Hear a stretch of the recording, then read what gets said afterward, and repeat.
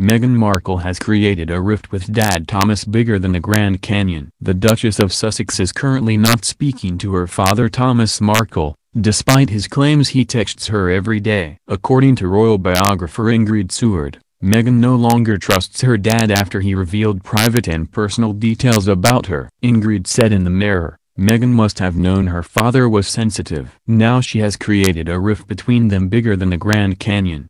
It will take a very crafty intermediary using all their social skills to help mend this one. She added that it might even take Prince Harry and Meghan flying to Mexico where Thomas lives and banging on the door for the family to patch things up. However, the royal expert added Meghan clearly has no intention of healing things at the moment. She also added that Thomas contacting Meghan every day appears obsessional, manic and just a bit frightening, and would drive the most patient person a million miles away.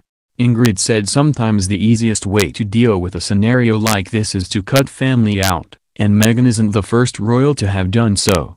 Ingrid pointed out that Princess Diana gave her mum, Frances Shan Kidd, similar treatment after she criticized her daughter's behavior after her separation. The royal biographer wrote, "The princess refused to take her mother's calls and returned her letters unopened. She told me, 'I hate my mother.' She has discussed my private situation publicly, in Hello magazine, and I will never speak to her again." Ingrid claims Princess Diana was as good as her word and severed contact. So will Meghan make a big gesture and fly over to see her dad? Ingrid concluded, "It won't happen, though, and the damage is not good for the monarchy. It is not good for Meghan and it is not good for her dad." Birthday party. Meghan and Harry have divided fans with Christmas cards some say show them turning their backs to the public. The royal family will have to up their game to keep up with lucid Meghan, royal biographer says. We also revealed Meghan vowed to take a risk and live a life less stifled 18 months before she dated Harry.